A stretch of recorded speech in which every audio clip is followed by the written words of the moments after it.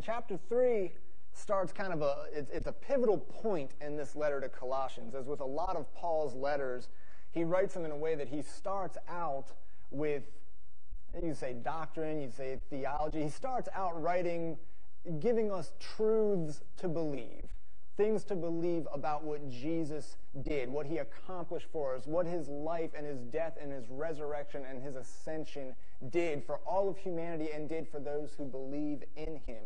And after Paul kind of lays out these truths and these things for us to hold tightly to, he usually then changes gears and goes, okay, now this is how it's supposed to impact your life. Here's what you're supposed to do with these truths. He usually starts out with, like I said, we're going to be in chapter 3 for a good minute. It's going to be several weeks probably. And it's funny too, because as you start reading into chapter 3, like, this is going to sound so bad. But just to let you know how my dumb brain works sometimes. And I'm like, all the good stuff starts at verse 5. Like, you get into all the juicy stuff starts happening in verses 5 on. So, like, I want to just breeze through the first 4 verses and jump right in to the craziness. But there's a reason that Paul, being inspired by the Holy Spirit in writing this, he starts with these first 4 verses. And if we do overlook them or just read right, the next verses can get taken so far out of context, so far out of sync, and it's just not going to be good. And what he says in these 4 verses are important enough for us to spend an entire week on. So, chapter 3, starting at verse 1, I'm reading out of the New Living Translation. Whatever translation you have, you should be able to follow along pretty well. It says, "Since you have been raised to new life with Christ, set your sights on the realities of heaven, where Christ sits in the place of honor at God's right hand. Think about the things of heaven, not the things of earth. For you died to this life, and your real life is hidden with Christ in God. And when Christ, who is your life, is revealed to the whole world, you will share in all his glory."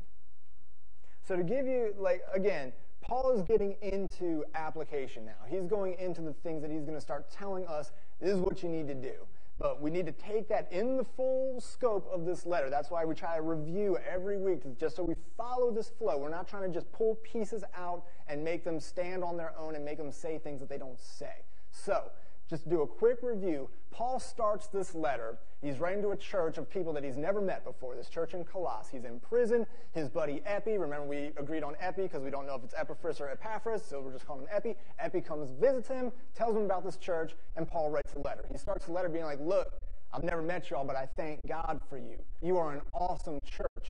Everything I'm hearing about you is great. Your love for each other is amazing. Your faith in Jesus Christ is amazing. Your hope in eternal life is amazing. I praise God for you.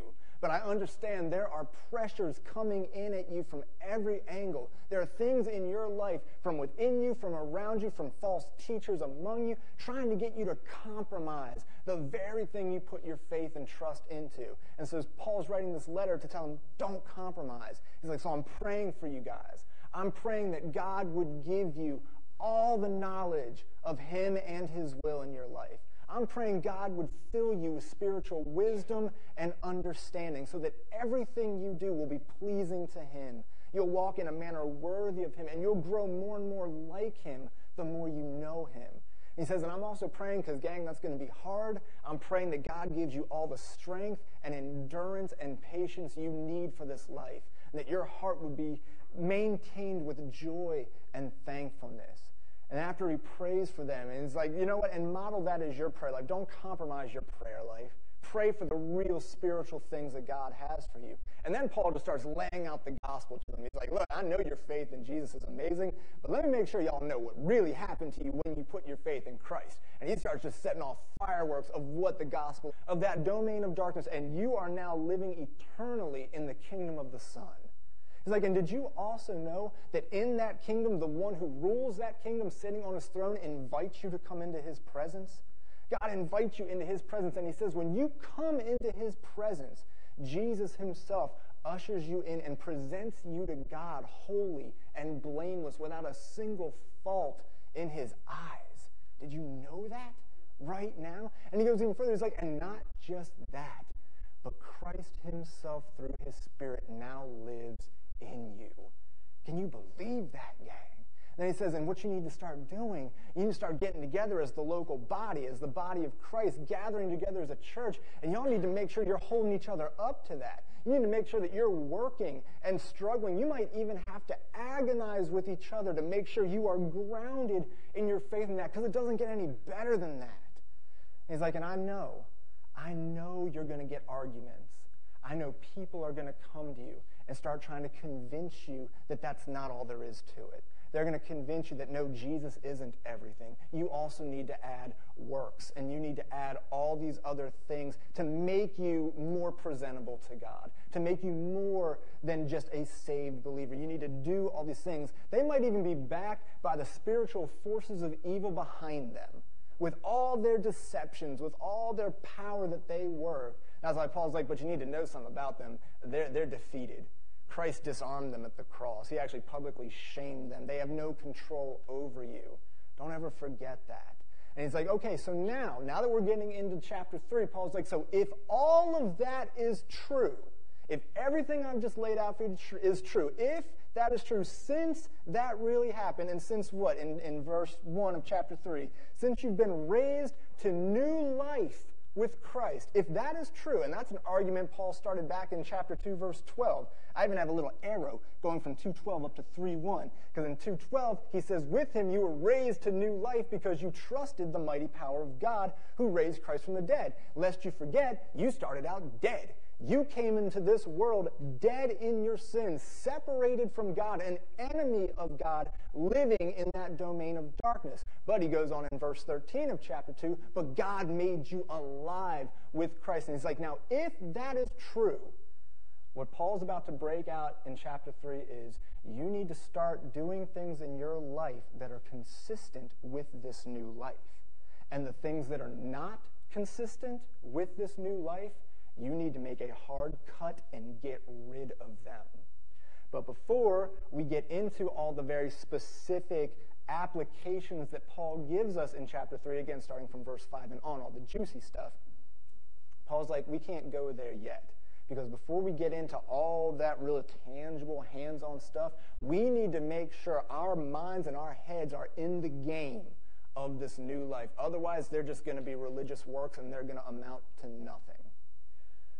So I've always been kind of a technology geek, especially when it comes to video games. I've been into video games since I was a little kid. That's always been my jam. Granted, I've had to give that up because that stuff's not good for me anymore. I realize that about myself. But I like to stay up to date in what the trends are, because I got kids. They're eventually going to want this stuff, and I don't want to be the guys like, I don't know what it is, but I'll buy it for you anyways. Like, I want to know what's going on. And one of the newest trends in video games now is virtual reality. And they actually have this technology for other things. There's even like exercise bikes you can get and ellipticals that's virtual reality, so it looks like you're biking through Italy or like anywhere else you want to be. It's pretty cool stuff. But in the video game realm, you put on your goggles, your mask, your virtual reality headset, you got 2 controllers, and you're just immersed in this whole new world around you. And you're like doing stuff. And if you ever watch somebody doing it, it looks hilarious because you're just seeing somebody standing in their living room or whatever, like ducking and like jumping and moving and like swinging and stuff. And you're like, you look ridiculous, man. Like, you look really silly. And they're like, well, you don't see the dragon I just fought. You don't see the cliff I just jumped down or the fireball I just ducked past. Like, you don't see what I see. Only I can see it with these goggles that I'm wearing. And I think in a similar fashion, Paul is telling us when we're raised to a new life with Christ, we have been immersed in a whole new reality. And only through God's Word, only through the working of the Holy Spirit are we able to have the eyes to see what's really going on around us. And on the outside, it's going to look silly to people. They're going to be like, what are you doing? Why are you doing it? It's like, well, you don't see what I see. It's revealed to us through the Holy Spirit who lives in us, through Christ living in us. But what Paul is saying is, before we start being concerned with what other people think or do about us, he's saying, no, gang, you are living in a new reality. Now you need to make sure that you keep those eyes on. Because if you take those spiritual eyes off and just start looking at the world the way the world looks at the world, he's like, you have compromised everything. You need to make sure you are seeking to see things the way that they really are in this new reality, in this new world. You need to not compromise in this new reality. So what we're going to talk about this morning, what these 4 verses are going to cover, your first fill in your notes, is do not compromise your new reality. Don't compromise your new reality. Don't ever stop looking through the spiritual eyes that God has given you. Because it's not automatic. We don't just automatically see everything the way God sees it. And no, we need to actually work at making sure we are seeing things the way that they are in this new reality. So to start living consistently, which is what all chapter 3 is about, to start living consistently in this new life that we've been raised to, this new reality we're in, Paul starts off with giving us 2 commands. And I want to make sure I say that again, 2 commands. These are not suggestions. And this is why I'm saying it's so easy to breeze past these verses. But we're going to spend time in them because they're that important. The first thing he says in verse 1 is set your sights on the realities of heaven, where Christ sits in the place of honor at God's right hand. Set your sights. What that very literally means is seek. Seek the things that are of heaven, that are above. Seek the realities of heaven. Strive for the things that are above. So that's a fill in your notes. Set your sights, which means seek. Paul's not saying, you might want to consider doing this. He's saying, because you've been raised to new life with Christ, do this. Set your sights what heaven's going to be like. That's a good thing to do. That's a good perspective to keep of what our eternal home is going to be. But Paul's not saying that. He's not saying don't use fantasies of heaven as an escape to avoid what's going on here and now. Well, let me just think of how good it's going to be. That is a good thing to do. That's not what he's telling us. Paul's telling us, seek and think about the realities of heaven, which are real, which are active, which are true, which are going on in and around you right now. You are right now living in the domain of the Son of God. Right now. It doesn't matter that we're sitting in a building off the side of Riva Road. Right now, spiritually, if you are in Christ, you right now are living in the domain of the kingdom of God. You are right now living with a new standing before God. On your best days and on your worst days, when you come to the throne of God, Jesus presents you to him holy, blameless, without a single fault in his eyes, right now. This isn't once I die. No, this is right now. Christ, the ruler of this kingdom, is living in you right now. You have the Holy Spirit. You're like, this is nothing new. I know it's nothing new, but we forget this stuff.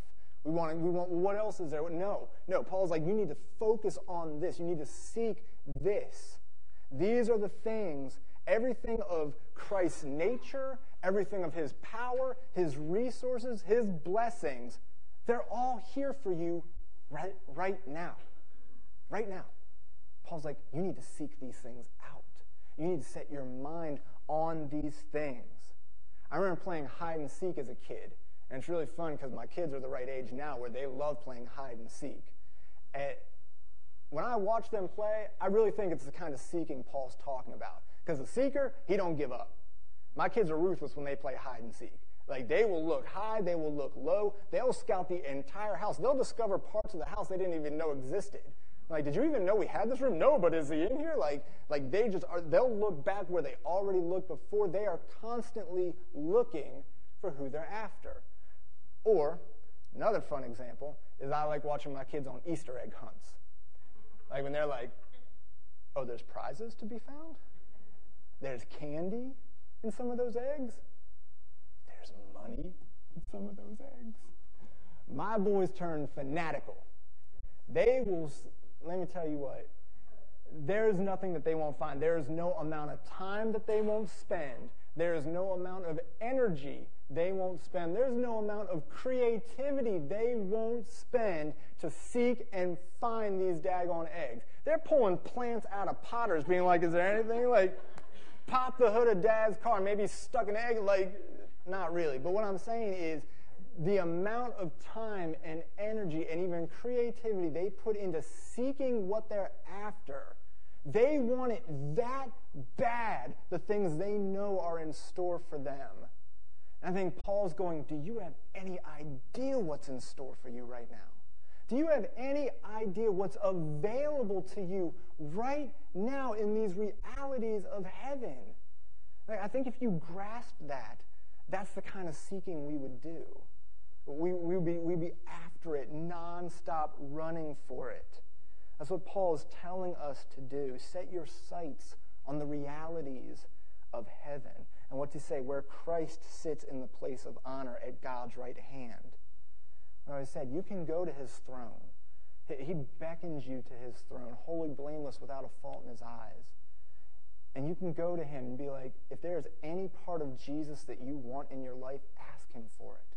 That's the invitation. He's like, do you want my patience? Do you want my love? Do you want my slowness to get angry? Do you want my gentleness, my kindness? Do you want my victory over temptation and sin? Jesus is like, it's all here for you. This is the reality in the world that you live in now. You're in my kingdom. What does he say? If you ask for anything in my name, I'll give it to you. Are you seeking these things? It's Christ's joy to make us more like him. And as I was writing this, I got challenged. Is that your joy too? Is that my joy? Is that my desire? Is that my longing to be more like Christ too? Or am I stuck in the temporary things of this world? Paul says in verses 2 and 3, think about the things of heaven, not the things of earth. For you died to this life. Your real life is hidden with Christ in God. I like that the New Living pulls that out, real life, because it lines up with the realities of heaven. This is your real life. But we so easily compromise that. We so easily compromise this new reality. I easily compromise knowing that this is the new reality I live in. I reduce myself to temporary pleasures and pursuits. Or worrying so much about things that are just going to fade away with the rest of this earth. Worrying about things that are going to be here today and gone tomorrow. Did Jesus not say, why do you worry about these things? Why do you worry about things like food and money and possessions and clothing? Actually, he goes further. He's like, why do you worry about the things that dominate the thoughts of people who don't even know me? Are they dominating your thoughts too? Is that what you're so set in seeking? Are all these temporary things that you're worrying about? But what does Jesus say in Matthew 6:33? He says, but rather seek the kingdom of God above all else. Seek first the kingdom of God and live righteously, and he will give you everything you need.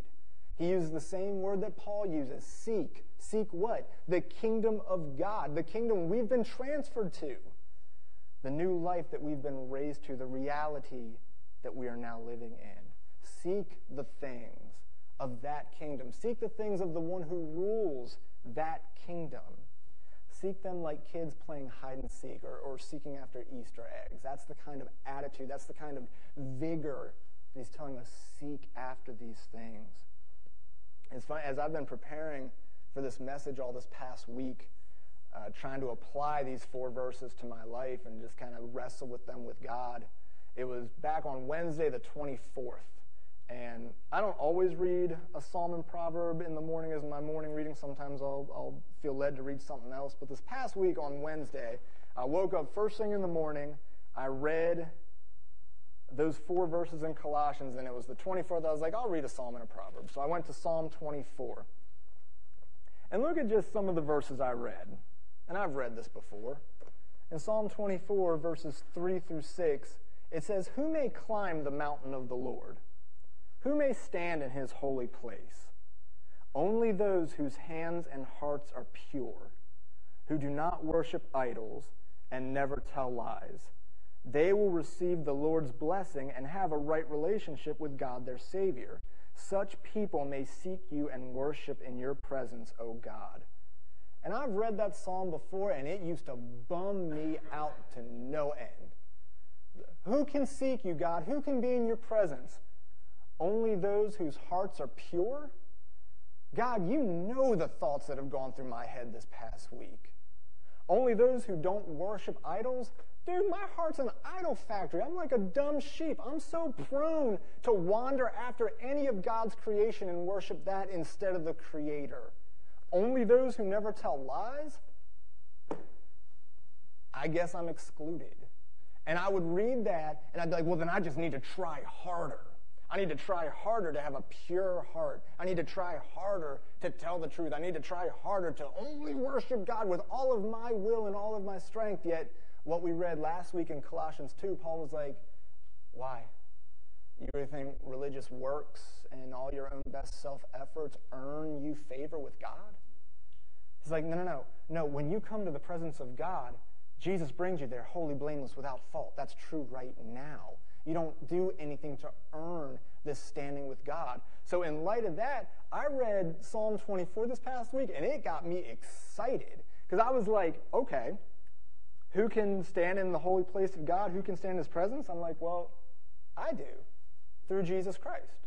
It's done. So when it says, only those whose hands and hearts are pure, I'm like, oh, that means that's available to me.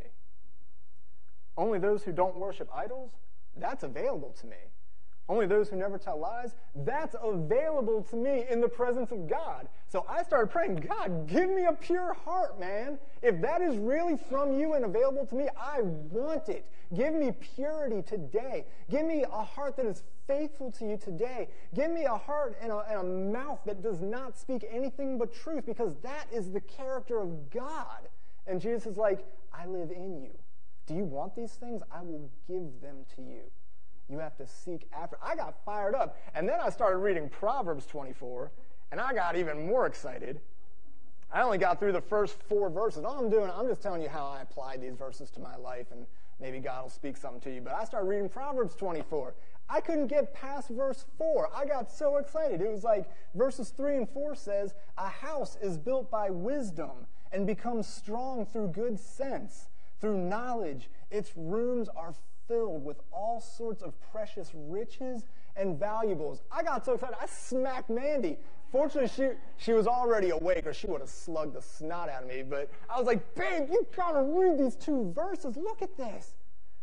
We can build our house through God's wisdom, and it'll be strong through his sense and through his knowledge. Every room in this house will be filled with the riches of heaven. We can raise our kids in this kind of house. We can bring up our children in a home that is built on the wisdom of God and full of all the riches of heaven. I was like, God, yes. Yeah. And we started just talking about ways, even creative ways. That's why I used the word creativity. Started thinking of creative ways. How can we seek God's wisdom in this? How can we instill this into our homes? These are the realities of heaven that we are told to seek after. Things like, if we're back in Colossians 3, starting, we'll scooch on over to like verse 12. Things like tender-hearted mercy can fill the rooms of my house. Kindness can fill every room of my house. Humility, gentleness, and patience can be the way that I raise my children and talk to others.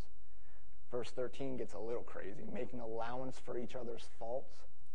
Forgiving anyone who offends you as the Lord forgave you. That's available to me.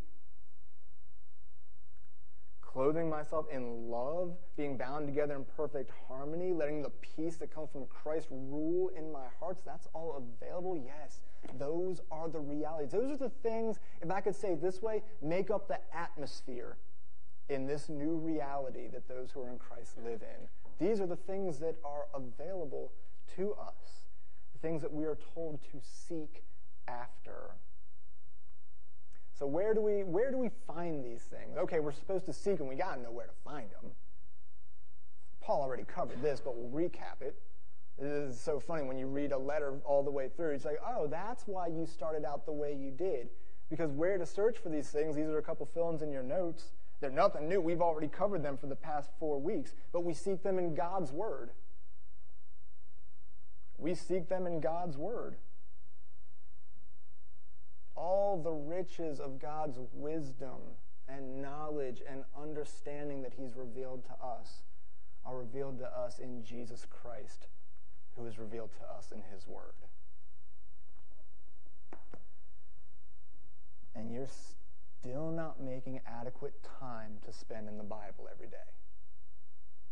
You're still staying up late in front of your TV or your phone instead of going to bed early enough that you can wake up early enough to spend adequate time in God's Word. You're still starving yourself spiritually, but filling yourself up with all this other junk in the world. And forgive me, whenever I get fired up like this, it's because I'm talking to myself, but you're welcome to listen in on it.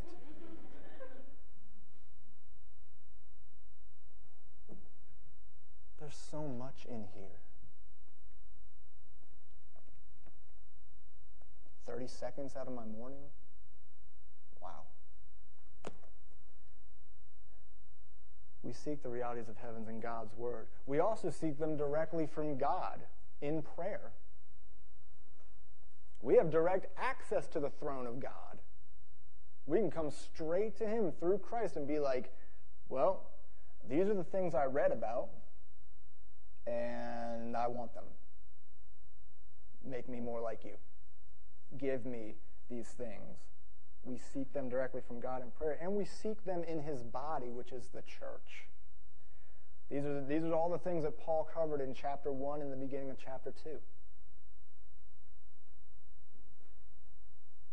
he's telling us what to do with them.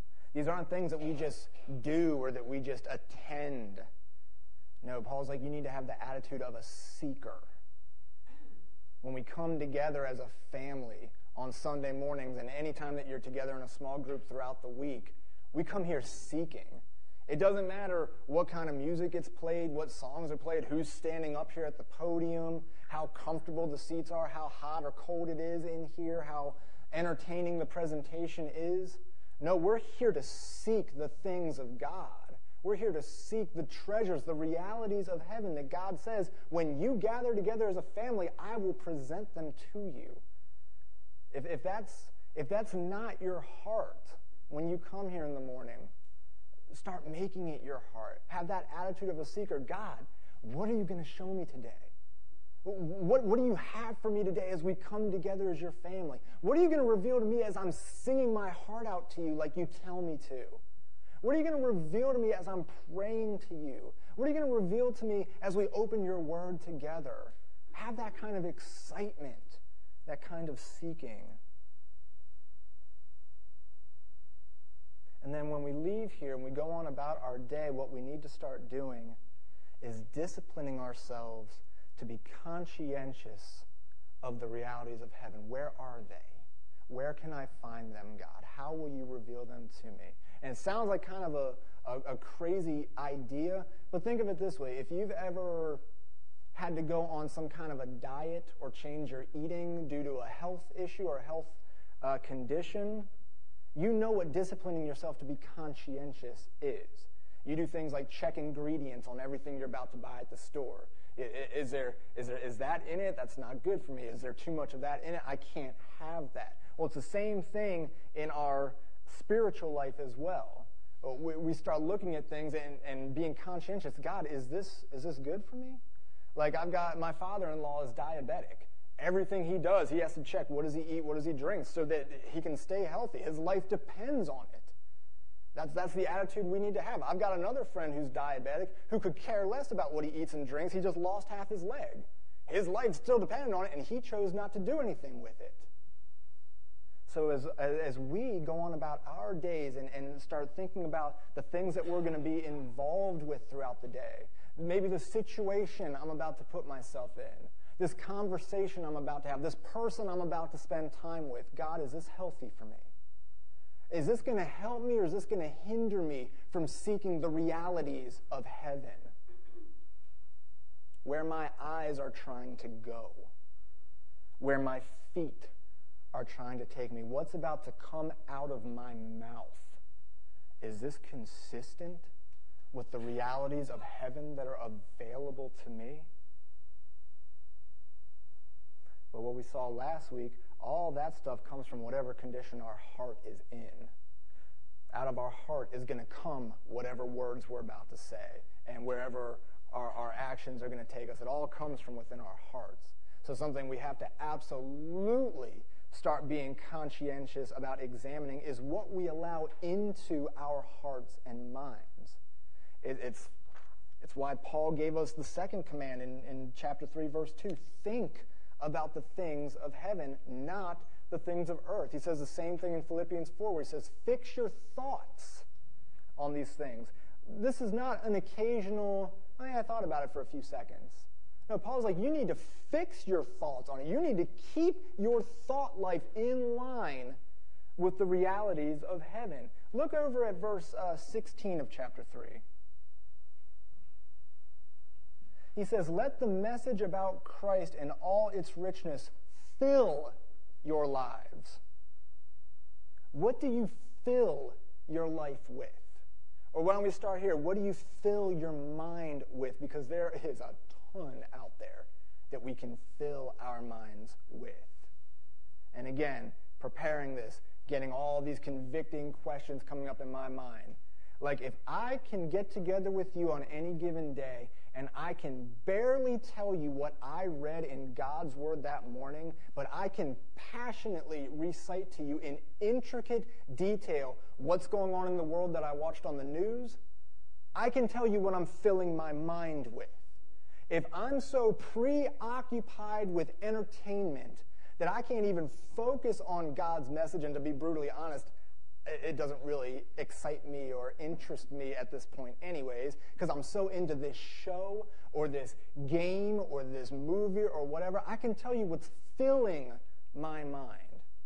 Or if I'm so consumed with worry, obsessing about the circumstances of my life, and messages like this that tell me, things of heaven are available to me, but I don't really care because I don't want that. All I want is ease and comfort now. I can tell you what I'm filling my mind with.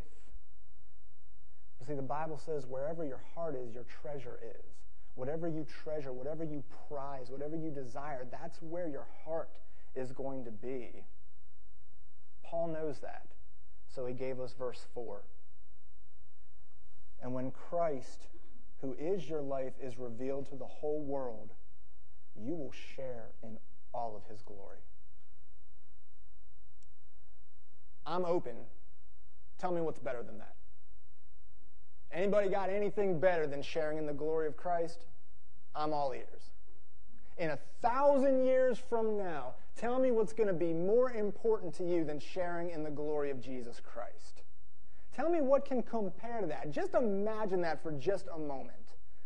Imagine basking, radiating, shining with Christ in all of his brilliant, blinding glory for the whole world to see. Like, the whole world is going to see us shining with Christ. That's crazy. Everybody who doubted, everybody who mocked us for our faith, everybody that persecuted the church is going to see Jesus in all of his glory and all of his believers shining with him. I have a feeling I'm going to be just as speechless as they are. But do you think in that moment any of us are going to nudge the person next to us and be like, can you believe what's going on in the world today? You know what I saw on the news is that we did. Or is somebody going to nudge me and be like, did you catch up on the game last night? Man, tell you what, No. Nobody's going to give a care about any of that stuff because we are shining in the glory of Christ. And I'm not saying it's bad to watch or care about any other stuff like that. I'm just saying when it comes to the balance of it, if we were going to take all the time spent in God's Word and seeking the realities of heaven and all the time spent in the things of the earth and seeking out the treasures of earth and we put them on a scale, would everything on the earth bring that scale down in a loud thud while the things of heaven just kind of trickle off into the air? What are you filling your mind with? That's why Paul gives us this command. It better be the realities of heaven, otherwise you've compromised your life. You are a compromised Christian because you care more about the world than you do about the things of heaven. We've all done it. I've done it. We've all compromised in this area. That's why these 4 verses are so critical to us. And here we are, sitting together as the family of God in the local church, and I pray you're with me, ready to work and to struggle and even agonize over us making sure that our minds and our lives are filled with the realities of heaven, not the things of earth. Next week, we're going to look at things that are completely inconsistent with this new life. Not things like we just talked about that need to be balanced in our lives, not things that need to be taken in moderation in our lives, things that Paul's actually going to say you need to find them and kill them in our lives. But before we can look at any of that, our minds and our hearts need to be filled with the realities of heaven, because that is what's going to empower us and give us the desire to actually kill these things instead of coddling them like we tend to do. Just a heads up, some of the topics next week are going to be PG rated, because Paul gets into the ugly parts of our sinful nature that we as a culture don't like to talk about, or at least not talk about the way God's Word talks about. But in closing up today's message, I wanted to take us all to Proverbs chapter 2 and kind of read and even pray through this together. Because I think Paul probably had Proverbs 2 on his mind when he wrote these 4 verses in Colossians. And they're in your notes, or you can just bow your head and kind of roll through this with me.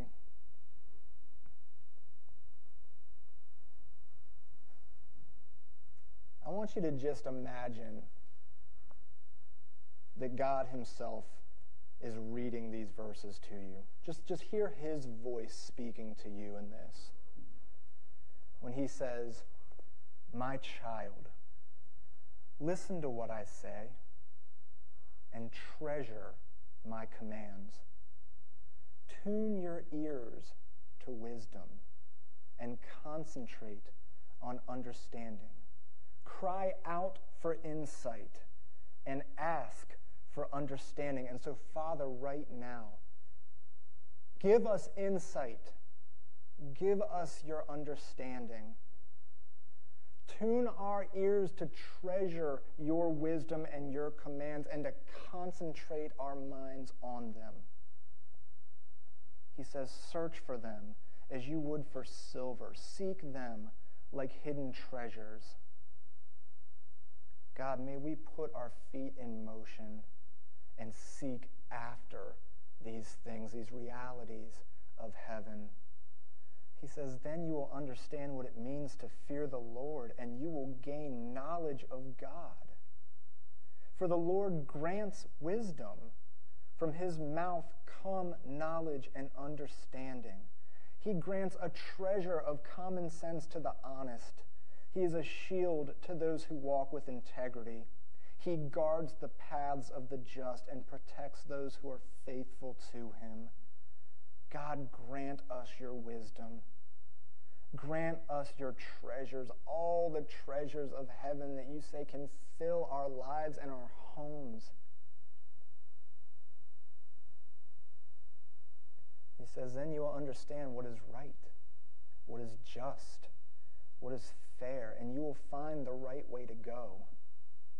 I want all of that, God. I want to know what's right in this world that tells me everything's right and nothing's right. I want to know what's just. We live in so much injustice here, God. What is just? I want to know what's fair. I want to know what you call fair, God. And you will find the right way to go. God, I want that. It says, wisdom will enter your heart and knowledge will fill you with joy. Wise choices will watch over you and understanding will keep you safe. So, Father, instead of me seeking out my own safety, my own security, my own ideas of the ways to go, I want to seek you and your wisdom, your understanding, your knowledge, your commands. I want to value and treasure them. And you say the byproduct of that is that you will give us security. You will give us safety. You will show us the right way to go.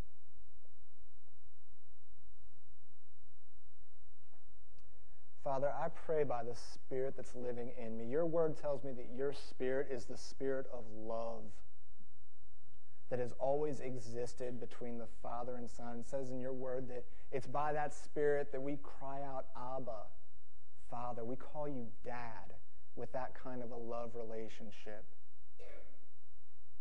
God, it stinks that I even have to pray this, but I know I don't love you enough. And I'm asking your Spirit to cultivate and stir my heart to love you with the ferocity that Jesus loved you as he displayed it to us on earth. Where he said, everything the Father tells me I do. Everything the Father tells me I say. It is my delight to honor the Father. God, I want that to be my life. And I know that it's available to me because that is the reality that I live in now. Father, as we leave here today, church doesn't end. Our walk with you doesn't end. God, I pray that you would start giving us consciousness of decisions that we make throughout our day. How we talk to people, how we interact, where we go, what we choose to watch, what we choose to listen to.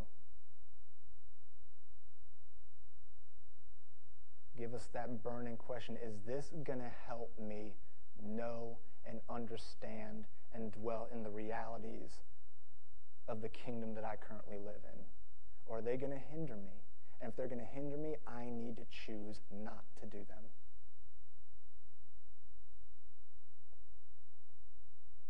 God, give us knowledge. Show us who you are and your will for our lives. Give us wisdom and understanding as you have it. Let us see things the way you see them. Let us long for the things you long for. Let us hate and be disgusted by the things that you hate and are disgusted by.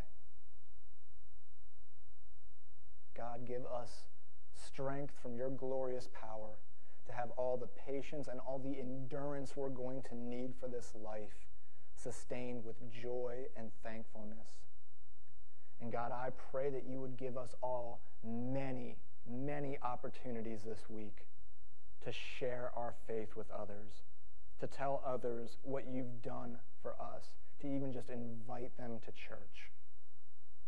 May we not compromise this new life that we have with you.